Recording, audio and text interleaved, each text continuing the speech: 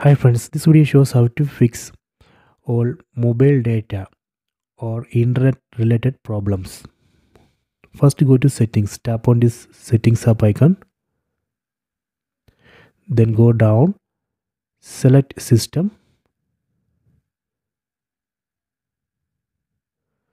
then go down, select reset options.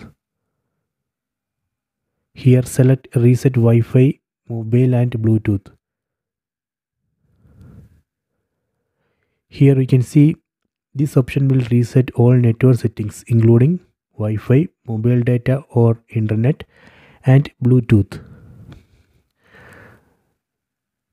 Tap on this reset settings button, then enter the screen lock password, then again tap on this reset settings button. Done, network settings have been reset.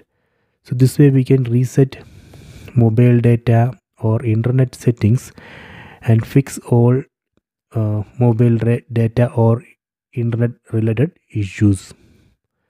Okay, so I hope you have enjoyed this video. Please subscribe my channel, please like and share the video.